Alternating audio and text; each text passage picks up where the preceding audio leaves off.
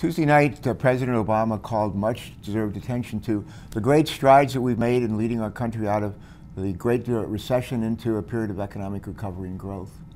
For 58 straight months now, private sector employment has created more than 11 million jobs. For the past 12 months, that growth has been coupled by the smallest budget deficit since 2007. These numbers are encouraging, but the President rightly recognized that more work remains to ensure that all Americans enjoy the fruits of our strong economy. Too many of our neighbors are still unemployed or underemployed or underpaid, and I agree with the President that we need to do more to tackle these challenges. For example, the President's smartly emphasized investing in infrastructure, transportation, that kind of thing, roads, highways, bridges, as a means of encouraging economic growth. I was also encouraged by President Obama's commitment to a fair and free trade agenda, which would open the doors to new and growing international markets for our products, for our goods and services from America. Similarly, I welcome the President's interest in working with Congress to re-examine our outdated tax structure, and I share his belief that we can find a common sense compromise in tax reform, and we need to. I share the President's continued commitment to reducing emissions and curbing the harmful effects of climate change, specifically sea level rise and extreme weather events, which pose a particularly serious threat to Delaware, the lowest lying state in America.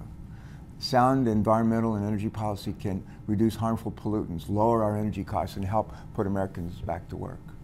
And while we work to foster a nurturing environment for job growth, I appreciate that the President is determined to protect our economic and our national security, especially in cyberspace. For nearly a decade now, I've pushed bipartisan legislation on data breach prevention and notification, as well as comprehensive cybersecurity legislation.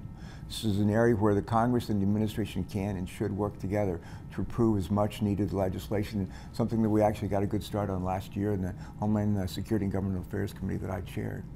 Finally, President Obama's plan to expand college access is a reminder that the skills required to thrive in today's global economy often require more than a high school diploma. Many states, including Delaware, currently offer incentives for students to attend community colleges at little or no cost, and it makes sense to encourage states to expand the ability of more Americans to learn technical skills or start a college degree program at a community college within our country.